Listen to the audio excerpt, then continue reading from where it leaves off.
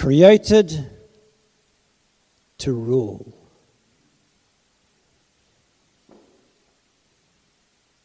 Do you feel like a ruler? Does that feel like a good fit for you? Do you wake up every day and go, created to rule?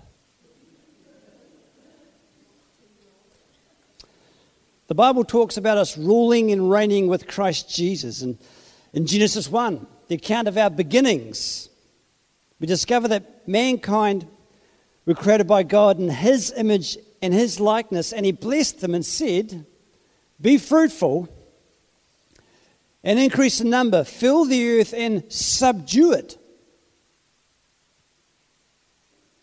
Rule over what's in the sea, rule over what's in the sky, rule over every living creature that moves in the ground. So it's definitely biblical that we are created to rule, but what does that mean? How is that supposed to work? And are you and I really the right people for the job? Today I'm starting this series to help us connect with this eternal kingdom truth and bring this truth into our daily reality. That it wouldn't just be a theory, it wouldn't be just a slogan, it wouldn't just be some vague doctrine floating around in the scriptures, but that it become our reality. And help us to get started on this, we're going to tune into the teaching of the ruler of rulers, the King of Kings, Jesus. In Luke 15, Jesus provides 3 parables to teach an important point. Luke 15. Now the tax collectors and sinners, quick note, going back 2,000 years ago, this is for the Jews. Sinners, pretty obvious. Tax collectors, they separated out from the sinners to be the worst of the sinners. Just so you know, they had some issues with them. Tax collectors and sinners were all gathering around. They wanted to listen to Jesus. But the Pharisees and the teachers of the law muttered, this man welcomes sinners and eats with them. Then Jesus told them this parable. Suppose one of you has 100 sheep and loses one of them. Doesn't he leave the 99 in the open country and go after the lost sheep until he finds it? And when he finds it, he joyfully puts it on his shoulders and goes home. Then he calls his friends and neighbors together and says, rejoice with me, I found my lost sheep. I tell you that in the same way, there will be more rejoicing in heaven over one sinner who repents than over 99 righteous persons who do not need to repent. Or suppose a woman has 10 silver coins and loses one. Doesn't she light a lamp, sweep the house, and search carefully until she finds it? And when she finds it, she calls her friends and neighbors together and says, rejoice with me, I have found my lost coin. And in the same way, I tell you, there is rejoicing in the presence of the angels of God over one sinner who repents. Jesus continues. There was a man who had 2 sons. The younger one said to his father, Father, give me my share of the estate. So he divided his property between them. Not long after that, the younger son got together all he had, set off for a distant country, and there squandered his wealth in wild living. After he had spent everything, there was a severe famine in that whole country, and he began to be in need. So he went and hired himself out to a citizen of that country who sent him to feed the pigs. He longed to fill his stomach with the pods that the pigs were eating, but no one gave him anything. When he came to his senses, he said, how many of my father's hired servants have food to spare? And here I am, starving to death. I will set out and go back to my father and say to him, Father, I've sinned against heaven and against you. I'm no longer worthy to be called your son. Make me like one of your hired servants. So he got up and went to his father. But while he was still a long way off, his father saw him and was filled with compassion for him. He ran to his son, threw his arms around him and kissed him. The son said to him, "Father, I've sinned against heaven and against you. I'm no longer worthy to be called your son." But the father said to his servants, "Quick, bring the best robe and put it on him. Put a ring on his finger and sandals on his feet. Bring the fattened calf and kill it. Let's have a feast and celebrate. For this son of mine was dead and is alive again. He was lost and is found." So they began to celebrate. Meanwhile, the oldest son was in the field. When he came near the house, he heard music and dancing. So he called one of the servants and asked him what was going on. "Your brother has come," he replied, "and your father has killed the fattened calf because he has him back safe and sound."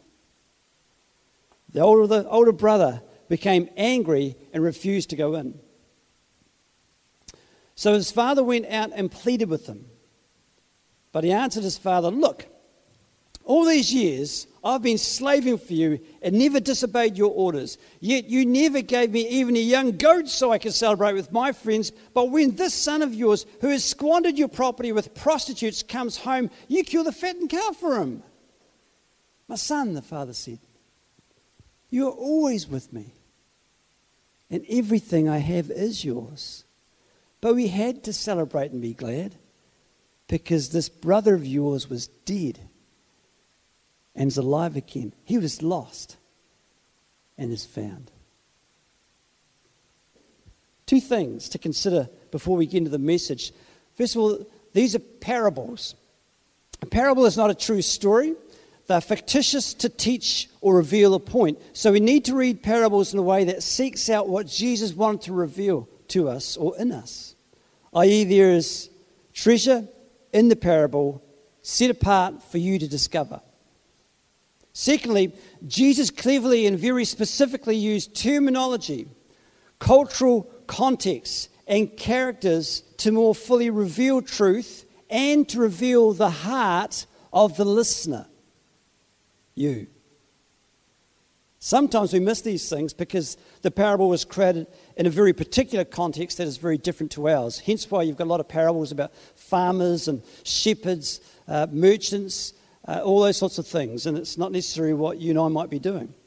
So these parables in Luke 15 focus on someone losing something of value and then finding it again.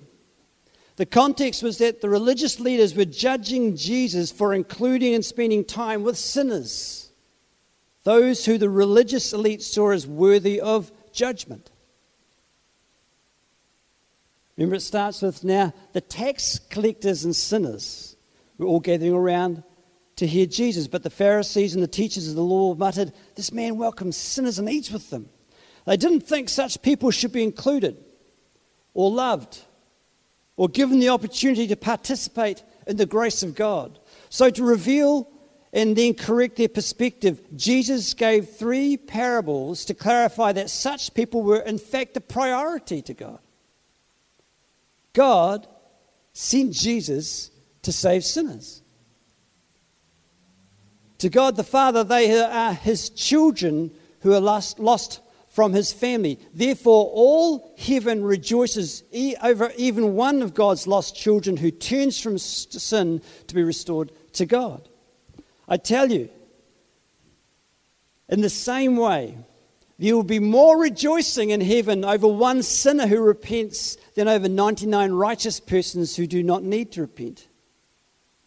Now, the point isn't that righteous people are not valuable to God. It's the point of that we're talking about there's someone who's lost. And so there's going to be great celebration that they're returned, restored. The father of the lost son, in verse 32, said, "We had to celebrate and be glad because the brother of yours was dead and is alive again, was lost and is found." The parable of the lost sheep connected in those people familiar with the role of the ancient shepherd who led his sheep around the wilderness, leading them to green pastures, protecting them from wild animals, and would even call to them and they would follow his voice. A bit different from today's farming, right? In fact, the numbers weren't big like our big stations. And it wasn't just out in paddocks and fenced off and they did their thing. The shepherd would stay with the sheep and then take them once that pasture is used up, walk them to some other thing, walking them around the wilderness, staying with them, camping with the sheep. The sheep, Jesus said, knew the shepherd's voice, and that Jesus said that the shepherd would call to the sheep by name. That's a bit different from New Zealand farming, right? So we have to go back 2,000 years and think in the perspective that they'd have.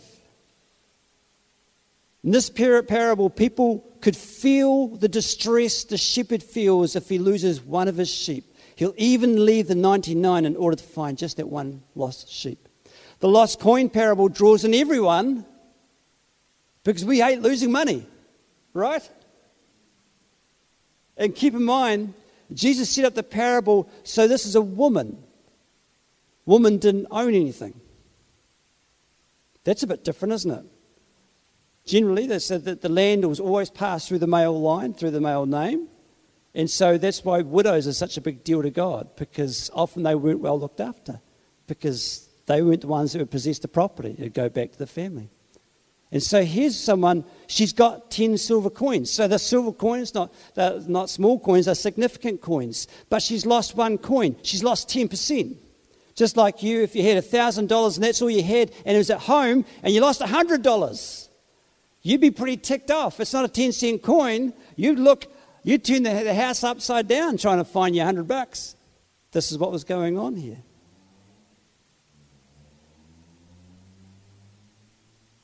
Then Jesus, with the final parable, concludes his response to those who devalued and rejected the sinner, whom they didn't think was worthy of time, love, or attention.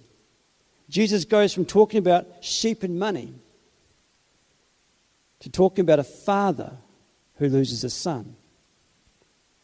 And within this parable is loaded all sorts of snags for the cultural context and the self-righteous. Jesus continued, there was a man who had 2 sons. The younger one said to his father, "Father, give me my share of the estate." So he divided his property between them. Birthright, inheritance, and property had more significant value in those times than they do for many in a New Zealand Pākehā society today. When you're considering the parable of the lost son, you need to keep in mind that what the son asks of the father is both significant and outrageous. Significance in terms of birthright and inheritance in the Bible. Consider Matthew 22:32, where Jesus says, "Have you not read what God said to you? I am the God of Abraham, the God of Isaac, and the God of Jacob. He is not the God of the dead, but of the living." The reference, the God of Abraham, the God of Isaac, and the God of Jacob, is used regularly throughout the Old Testament. Why? These are the patriarchs of Israel and Judaism. This is a big deal. This is the foundation of Judaism. But the foundation of their legacy was the promise God gave them for their nation. That promise was first given to Abraham, that although he wasn't able to have children with his wife Sarah at that time, God promised him that he would have descendants. Many, many descendants, as many as the stars in the sky, he said. And from him, generation after generation would come a nation and kings. They would have their own land as a kingdom, and all nations of earth will be blessed through them. Does that sound significant? That's a pretty tall promise. And the legacy of that promise was passed down to his eventual son, Isaac. And that promise was then passed down to Isaac's son, Jacob. But if you're not familiar with the story in Genesis chapter 21 to 35, it wasn't quite so simple. Abraham and Sarah tried to fulfill God's promise in their own ability through another woman, not Sarah, and it resulted in Ishmael, whom God said would not receive the birthright of his promise, even though Ishmael was the firstborn son. Only by miraculous provision by God did Sarah and Abraham finally in their old age have a son, Isaac. And it was Isaac who got to receive the promise God had given Abraham. So that's a pretty important part of Scripture. You'll see it referred to again and again through the New Testament. So then Isaac He has two sons, twins, Esau and Jacob. Esau was born first, so by custom, Esau, the firstborn son, would receive the birthright of the promise given originally to Abraham. You will become a nation with kings. All nations on earth will be blessed through them. However, Genesis chapter 5, we're just going to jump into that story briefly. Once when Jacob was cooking some stew, Esau, his brother, came in from the open country, famished. He said to Jacob, "Quick, let me have some of that red stew. I'm famished." That is why he was also called Edom, which means red. Jacob replied, "First," this is a crazy thing, "sell me your birthright." "Look, I'm about to die," Esau said. "What good is the birthright to me?" But Jacob said, "Swear to me first." So he swore an oath to him, selling his birthright to Jacob. Then Jacob gave Esau some bread and some lentil stew. He ate and drank, and he got up and left. So Esau despised his birthright. And later, their father Isaac, before he dies, part of the custom is them that pronounce a blessing over the sons. Each son would get a blessing. And Jacob, with the help of his mum, tricks the father into the blessing that he's going to give to Esau, the oldest. He's tricked into giving it to Jacob. But Esau's treatment of the birthright was appalling to the Jews. To trade the inheritance, the legacy, the ancestral culmination of previous generations for a bowl of food is seen as one of the most wicked things you could do to your family. What's more, in this situation, it wasn't a normal family birthright or inheritance. It was the promise of God to their forefather Abraham and his descendants for generations. They would have become God's own inheritance, his people, his nation, holy to him. So Esau at that time had no regard or value for the promise of God. That's why it says Esau despised his birthright. In other words, the Bible puts a highlighter through and says, just to be clear, this is what this guy did. To most indigenous cultures, the land, the wealth, the possessions, the position in society, and most importantly, the name of the family and the rule of a family clan are the most precious heritage that can be passed on. And to the Jews, birthright, the blessing and inheritance given to the sons was as valuable as life itself, because without it, you were nothing, you had nothing. So when you read the parable of the lost son, remember that the people of Jesus' day saw the topic of inheritance as very significant. This wasn't just about leaving some money behind. Now think about this parable in terms of outrage. First, the son asked the father for his inheritance before his time. That is, your inheritance you receive after the death of your father. In that culture, those listening would have interpreted that audacious request as similar to wishing that his father was dead. "Father, I wish you would die now so I could have my share of the property." Now, Jesus didn't say that, but he crafted the parable so those listening would have felt it and be outraged at the son's request. And Jesus didn't stop there. He was going for maximum offense here. He really wanted people to get upset with the son. Like Esau and the bowl of stew, the son takes the inheritance and throws it away on sin. He leaves his father. He leaves this holy land of promise that Abraham, Isaac, and Jacob longed for. And he goes to a pagan country where they worship false gods. And he spends all his father gave him from the legacy of the family in wild living. Remember it said, not long after that, the younger son got together all he had, set off for a distant country, and there squandered his wealth in wild living. And the translation of wild living in English comes from language that implies getting drunk, gambling away his money, and sleeping with prostitutes. So for the Jewish people listening to the story, they would have been appalled to hear of how the son treated his father, treated the legacy of the family, and the kind of sinful life he lived among the Gentiles, non-Jews. That's what Gentiles mean. It means it's just their way of saying non-Jews. So for you and I, if you're not Jewish, you're a Gentile, by the way. Everything about the younger son in the story was designed to paint him as the worst sinner that religious Jews could imagine. In fact, I think he's probably worse at this stage than the tax collectors even. Then to top it all off, what does he do next? When he runs out of money because he spent all the father had given him, he grew hungry. It was a time of famine. So he went and hired himself out to a citizen of that country who sent him to his fields to feed pigs. He longed to fill his stomach with the pods that the pigs were eating, but no one gave him anything. And again, Jesus loads us up with issues. For a start, Jews recognized non-Jews as unclean people. They weren't to mix with Gentiles.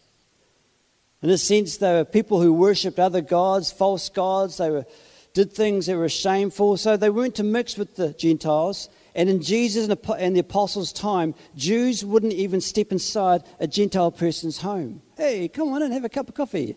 No. We don't associate with you. Here, the son not only mixes with them, but is now working for them. And what kind of work was it? Pig feeding. You might think, well, that wouldn't be much fun. True. But Jews thought of it as the lowest of the lowest forms of work, the most disgusting type of work, because a Jewish person was raised under the Judaism law, which made pigs an unclean animal. So you wouldn't eat pigs. In fact, they wouldn't farm pigs. They wouldn't own pigs. They had nothing to do with pigs. And here, this Jewish son is in this Gentile country feeding unclean animals. In fact, he wished he could even eat the food that the pigs were eating. So Jesus is painting a picture that he is at rock bottom. You can't go much lower than this. And I imagine that what it stirred up in the people was, yeah, serves you right. You rotten, wicked son, eat with the pigs. You will never be cleansed from the shame of what you've done. You're exactly where you should be. Pig man. Are you starting to get a feel for what Jesus was wanting to stir up in the listeners? And who were the listeners that Jesus was targeting? Who was he targeting? Do you remember? It's the religious elite, isn't it? The Pharisees and the teachers of the law muttered, "This man welcomes sinners and eats with them." The three parables were aimed at these men, and that is, they are some of the most influential, well-trained, and most devout followers of the Holy Scriptures. They consider themselves sons of Abraham and were totally committed to the Scriptures, but obviously were not understanding the heart of the author. And now Jesus is going to turn this parable on its head. When he came to his senses, we read, he said, "How many of my father's hired servants have food to spare, and here I am starving to death? I will set out and go back to my father and say to him, 'Father, I have sinned against heaven and against you. I am no longer worthy to be called your son. Make me like one of your hired servants.' So he got up and went to his father. But while he was still a long way off, his father saw him and was filled with compassion for him. He ran to his son, threw his arms around him and kissed him. Then the son said to him, 'Father, I've sinned against heaven and against you. I am no longer worthy to be called your son.'" Now remember, you're in a parable. That is, Jesus has made up the story with characters, cultural context, and terminology designed on purpose to reveal and to teach. And if you were wondering when I was going to get to the message of created to rule, you're already in it. Listen again to what Jesus is doing here. When he came to his senses, he said, "How many of my father's hired servants have food to spare?" So step back and look at the picture here. Remember, the start of this parable, there was a man who had 2 sons. The younger one said to his father, "Father, give me my share of the estate." So the father has an estate. He has only 2 sons, but he has hired servants.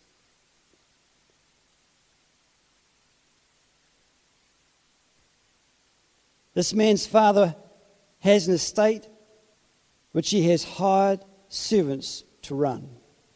He has a significant property, in other words, servants who work for him, as well as 2 sons.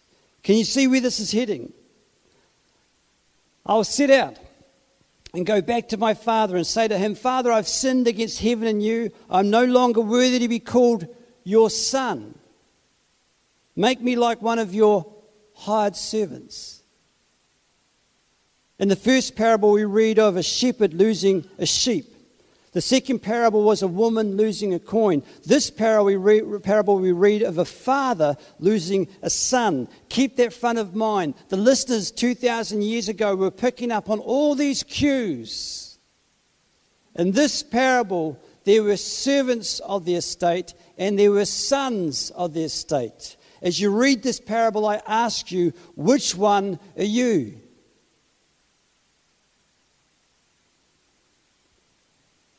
Just a servant or a son, a daughter?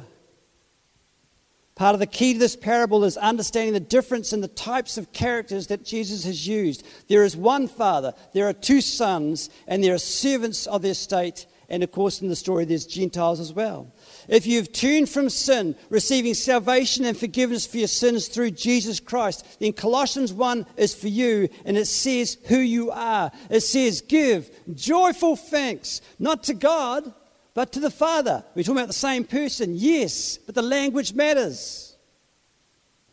To the Father, who has qualified you to share in the estate, the inheritance of his holy people in the kingdom of light. For he's rescued us from the dominion of darkness and brought us into the kingdom of the Son he loves, in whom we have redemption, the forgiveness of sins. Are you picking up now on the language? The language matters. The characters matters. Jesus handpicked these characters for his story. There's a father, there's sons, and there's servants. And you need to find out where you are in the story.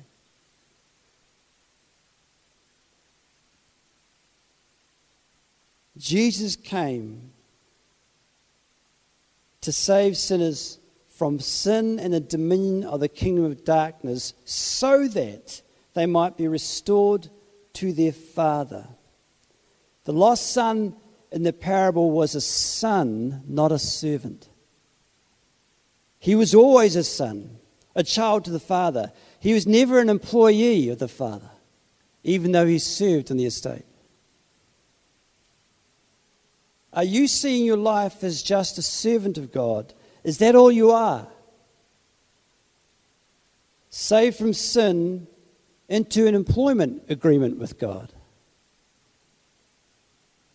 where if you do the right things, if you get the jobs done, that you will get paid with salvation and get your ticket to heaven. Does that sound like sonship or employment? My children were born to me. I didn't hire them in. You, in Christ Jesus, were born again, we're told. Born to who? Born to God the Father.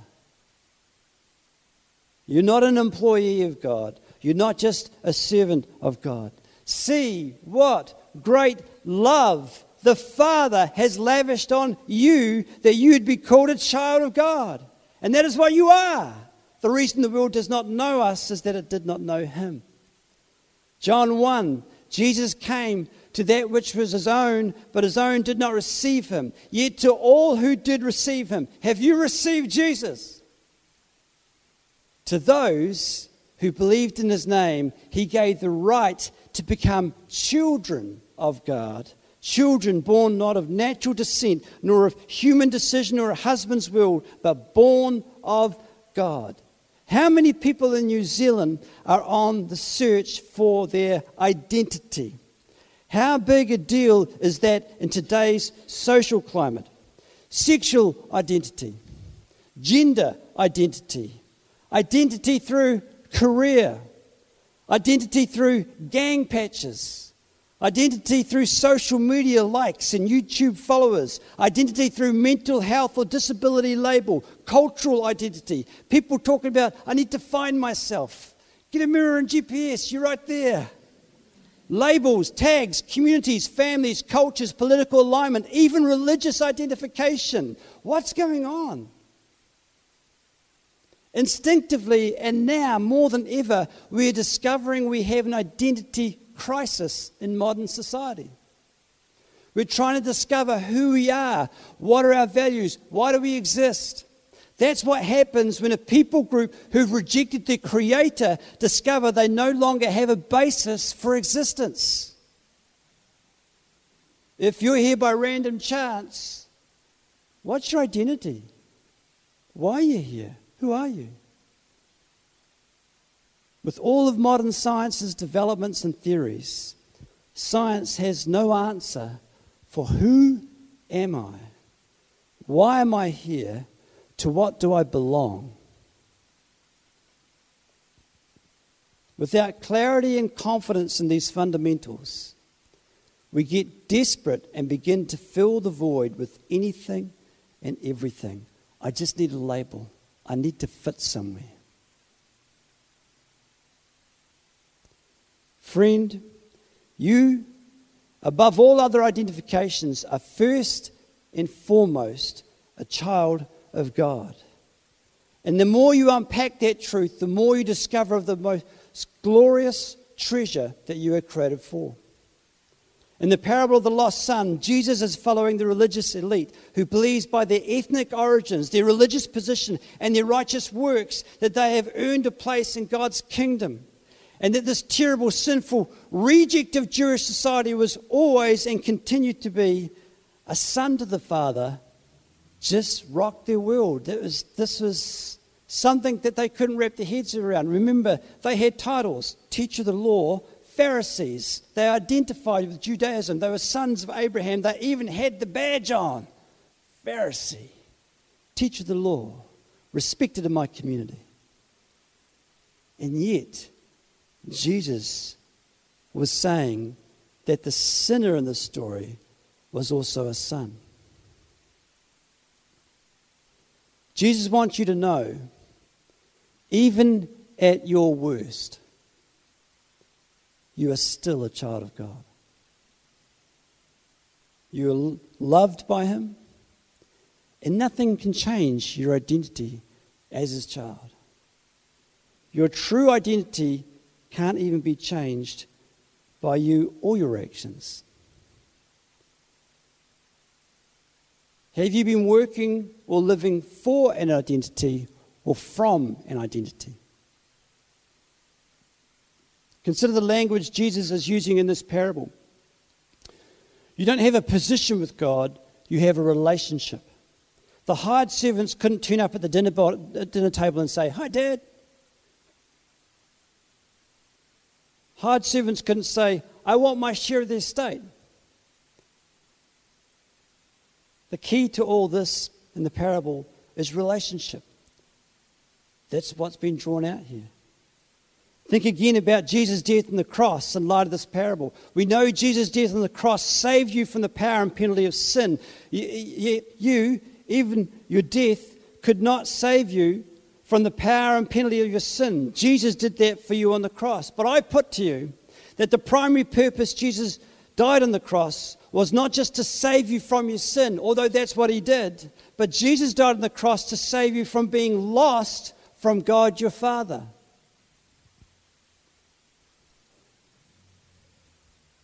The parable of a shepherd who had lost a sheep, the parable of a woman who had lost a coin, and the parable of a father who what? Lost a son. Luke 19:10. For the Son of Man came to seek and to save the lost. We often default to thinking of people being lost to sin. The bigger issue is people being lost from God, from a relationship. lost from their relationship with their eternal Heavenly Father. People not realizing who they are, the access they have to the Creator of heaven and earth, the love that is theirs, the estate that belongs to them, and the heritage that is promised to them. Back to Colossians 1, give joyful thanks to the Father who has qualified you to what? Share in the inheritance of His holy people in the kingdom of light. So we're in Colossians 1. But surely we're also in Luke 15 in the parable of the lost son at the same time, aren't we? When He came to His senses, He said, how many of my Father's hired servants have food to spare and I'm starving to death? I'll sit out and go back to my Father. Not my employer, not my boss, not the president, to my dad. I'm going back to Him. And I'll say to Him, sorry, Dad, I've sinned against heaven and against you. I'm no longer worthy to be called your son. Make me like one of your hired servants. Can you hear it? He's trying to trade his identity for belonging. No longer worthy to be a son. Just make me a hired servant. And if you're a dad, you know that's impossible. I can't change you. You're my son. You're born to me, and nothing can change that.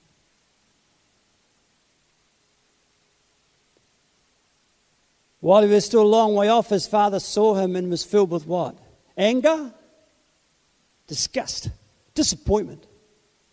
Shamed of his son? No. His father is looking for him, sees him a long way off, hoping the son will return. Finally, he sees his son coming back to him. And he's filled with compassion. Filled with compassion for his son. He runs to his son, throws his arms around him, he kisses him. Now, how shocked do you think the Pharisees and the teachers of the law would be when they hear Jesus clearly announcing that God the Father has compassion on the people the Jews thought of as the worst of sinners? Is this how you think God sees you? Is your God the Father who runs towards you, who throws his arms around you, who hugs and kisses you with delight? Now, I try and be a good dad to my kids, but I'm definitely not that good. God the Father is more compassionate, more affectionate, more forgiving, more devoted to you than any earthly father ever can be. That's just who He is. But maybe you've believed a lie about your identity, that you're not really like a child in whom God delights, but you're more of a servant of whom God requires and rewards.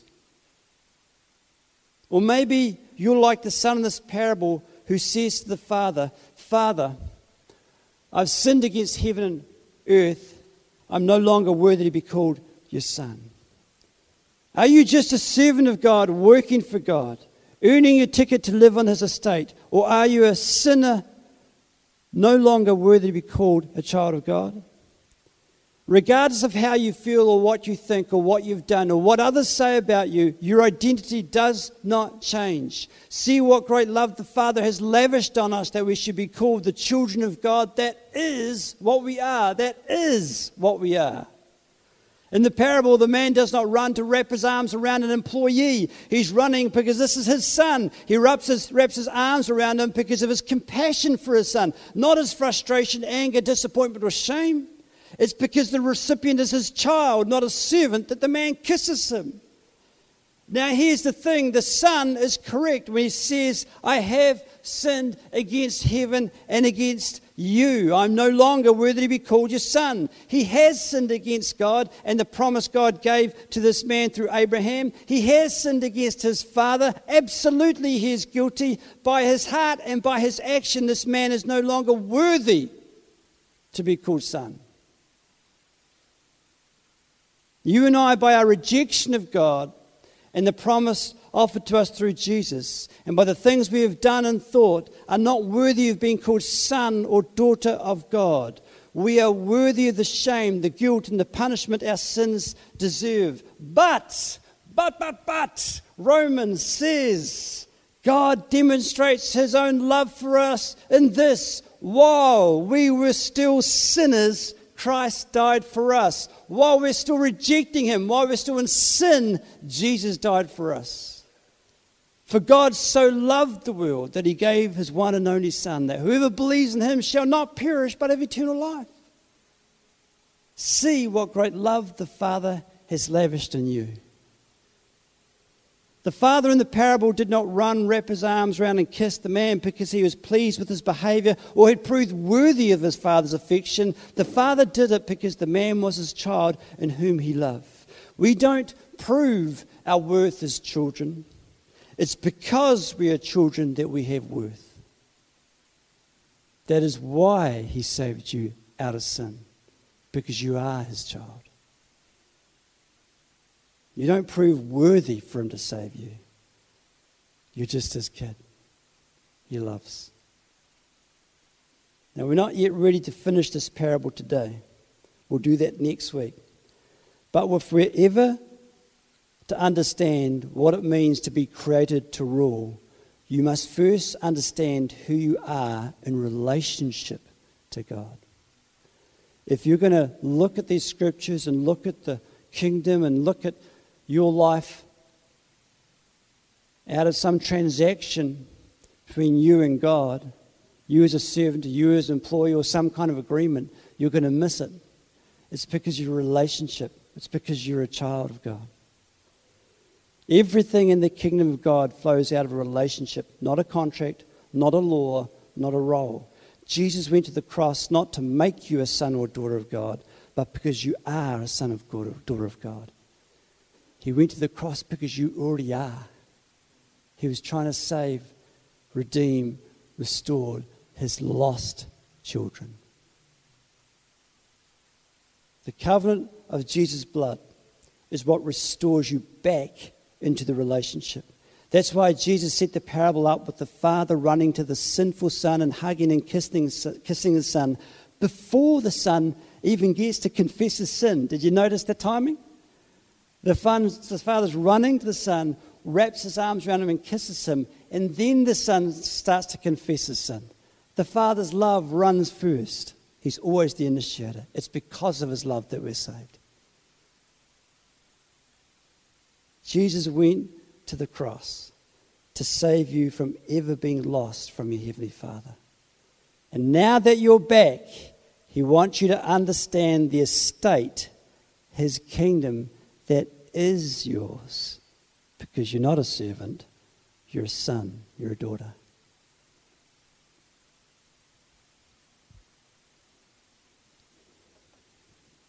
Let's respond.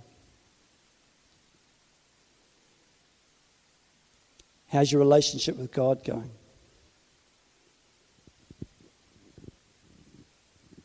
Have you been trying to prove good enough for God? Prove good enough to receive from him. Prove good enough before you ask of him. How many people struggle to ask God for things, so we're not sure if we're good enough? Maybe if I just do a bit better, maybe if I work a bit harder, maybe if I get a bit better, then I'll be more confident to ask. But that's the wrong way around. Ask a 2-year-old. Doesn't matter what the 2-year-old's been doing. Doesn't matter how poorly behaved. They're going to ask for stuff, correct? And they might even ask rudely. They don't really care. They're just going to say it. This is what I want. You're the father, you're the mother, and therefore you should give it to me. They get it. As simple as it might be, as crude as it might be, they get it. I'm your child, you're my parent, so of course you must give it to me. It's a bit heartbreaking when you say no, because but I thought you are and I am, so therefore, come on. Have we lost something as we get a bit older? To where I can't ask God because I haven't been very good. I haven't prayed enough prayers. I haven't read enough scripture. I haven't been morally correct enough. I haven't been focusing enough. We go through all our problems and failures. The father wasn't going through all the problems and failures of the son. The son was. The son was, wasn't he? I'm going to go to my father and I'm going to say, I've sinned against heaven. I've sinned against you. He's going through his list of his failures. The Father isn't looking for failures. The Father's just looking for the Son. He sees the Son a long way off. He runs to the Son with compassion, wraps his arms around him. He isn't looking for a list of the sins. He isn't looking for a list of confessions. Now, we need to confess our sin. That's part of how we get free. We need to get that stuff out, right? But the Father just loves you because who you are in relationship to him. He just wants you back. That's why he wants us set free from sin, so we can be brought fully into a relationship where the Bible says you can come confidently to his throne of grace and find help. You can come boldly, confidently to his throne. Other people can't. In fact, in a lot of the Old Testament cultures, if you were to approach the throne of a king without being summoned, you just get your head chopped off. They'd literally kill you. So when you read in Hebrews that you can come confidently to the throne of God, the throne of grace, it's go, no, I can't. Yes, you can. How? Because a son can. A daughter can. That's who you are. Let's bow your heads. Heavenly Father, I just pray for us right now that we'd have more accuracy about what's going on in our thinking, our perspective, and our heart. And Lord, for people this morning that need to come back into this truth, to have this truth transform them from the inside out. That they always have been your child, but at one point that we'd separate ourselves through our sin. And yet you love us so much, you sent your Son to make a way to bring us back into relationship because you miss us, because you love us. Holy Spirit, we need your help right now to reveal this again. Have I been slipping into a false identity, an old identity, someone else's thinking even, where I'm behaving like I'm a servant rather than a son or daughter, where I'm behaving like I'm an employee, a hired person, when actually I'm a child of God? Is that you this morning?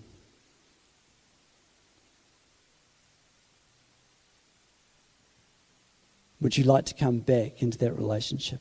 Maybe you've never been in a relationship with God. Maybe this is all new to you, or the Father is calling out for you to come home to him.